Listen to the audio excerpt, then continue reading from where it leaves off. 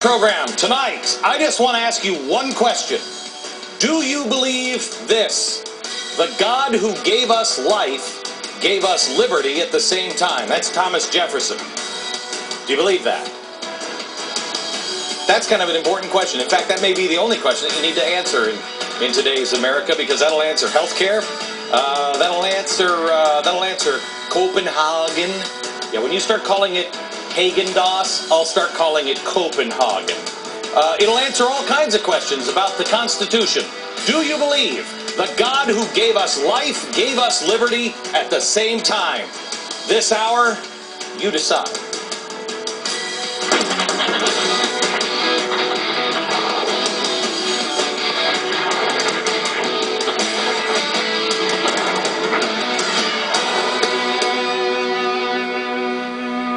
Hello, America. Glad you're here. Of course, I saw 60 Minutes last night. I'm a little afraid to answer the phone if he calls. Yes, it's still working. If the White House calls today, I'm a little upset. I'd hate to have... He gets a little testy when people question him. Did you notice? I swear to you, you keep questioning him, it's going to be like a mask is coming off. Maybe that's just me. Well, let's go to the private jet-flying, limousine-riding hypocrites as they address the world's catastrophic warming in Copenhagen. Let me share with you what Canada's national newspaper printed this weekend. It's the Financial Post. This is what they said about Copenhagen and everything that's going on there. Quote, "The inconvenient truth overhanging in UN's Copenhagen conference is not that the climate is warming or cooling, but that humans are overpopulating the world."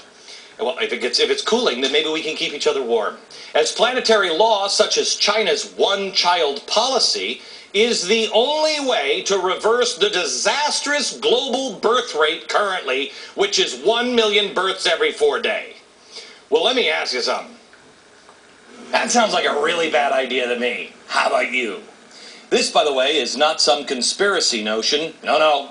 Press, do your homework, look it up. It's right there in print.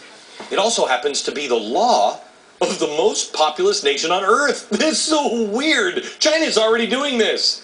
We're being bombarded with this climate change catastrophe hysteria every day. And now the only way to solve it? One child each. Well, that's a real solution for you. Stop having children. Okay, that's great. The global elite will be generous enough to allow us to have one child. One. Put aside any of those, religious overtones. Sure, those crazy sky god people who believe the Bible to be the Word of God, it may seem like a direct contradiction to the multiply and replenish commandment, but those people are so stupid anyway. Oh, I know some of them watch this show. They just watch for the pretty colors in the background. Now, if you're not religious, hey, congratulations. You're the upper crust, you know what I mean? Let's say you're not concerned about any of that. Well, good.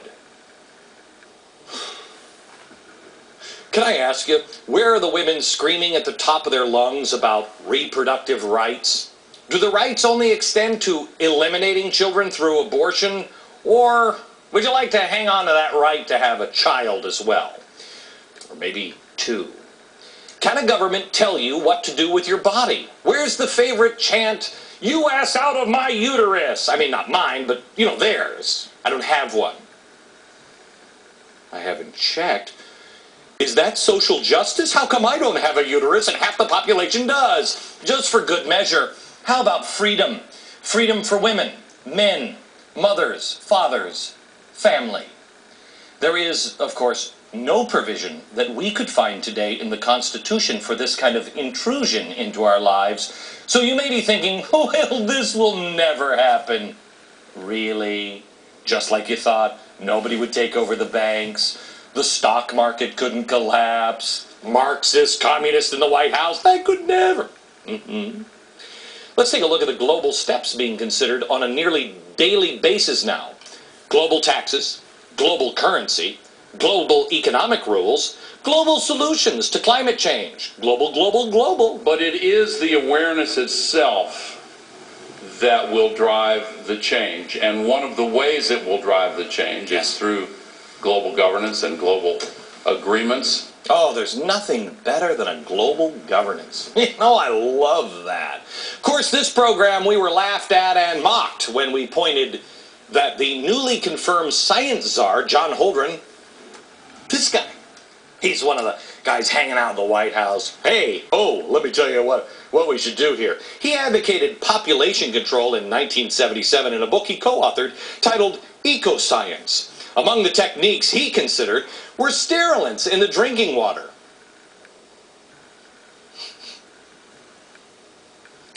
He also said maybe forced abortions would be good. You know, the kind that they have in China. Has he ever denounced these methods? No. He just stated that the much worried about population explosion never happened. He should read the Canadian newspapers. He said they didn't happen, so they weren't necessary. Well, good. I'm glad it wasn't something like, you had an ethical problem with, putting sterilants in drinking water. Well, now, once again, we're worried about population, apparently. The climate cultists are pushing their less heat mantra as well. So, fewer children and no meat. But let me ask you this. If we all have to eat carrots for the rest of our lives to save the planet, so be it, right? Not in your lifetime, Jack. You eat all the carrots you want. I'm eating the bunnies. After all, the nations are just trying to do something to save the planet in Copenhagen. Can't you do your part? Well, I wasn't totally convinced of these, the good intentions of all of those around the table in Copenhagen until I saw these guys. I love them. There's Iranian President Mahmoud Ahmadinejad and Venezuelan President Hugo Chavez and Zimbabwean President Robert Mugabe. They all plan to address negotiators in the international climate talks in Copenhagen later this week. These guys think that there should be bigger sanctions on countries like ours. Shut up! Do they care about the planet that much? I mean, here's Ahmadinejad. Oh, look at all the things he's busy with. He's, denying Israel, a right to exist, drive them into the sea, vaporize them, denying that there are any homosexuals in his country when asked about it in Columbia University, about the reported executions and stonings of homosexuals. He's busy prosecuting Iranians who speak out for freedom, causing even the UN to voice its concern about the increasing grave human rights violations in his country.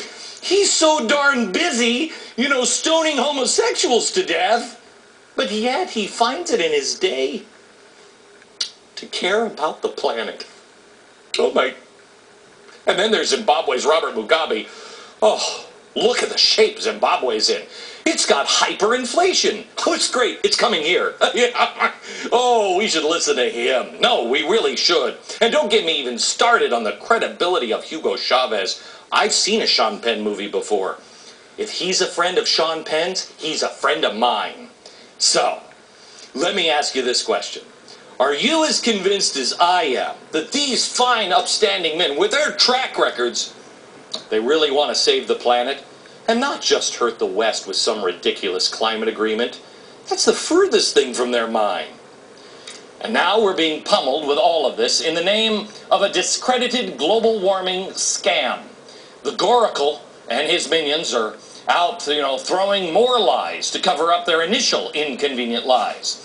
When asked a question about the ClimateGate scandal, Al Gore piled more lies on top of the ones he's been peddling for years. The North Polar ice cap is melting before our very eyes.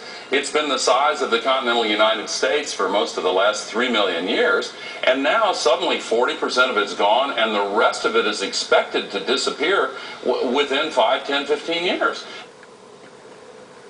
Oh my gosh, I would panic if any of that were true. Wouldn't you? 40% of the ice cap gone. And it's not completely preposterous to believe that they'll totally disappear within 10 years. Okay, yes it is, but who am I to say? In September of 2007, there was a 25% reduction in the usual minimum ice cover. This, my friend, is the truth. 25%. In the 2 years since, nearly all of the ice has returned. He must have some wrong and old data. That's hard to do.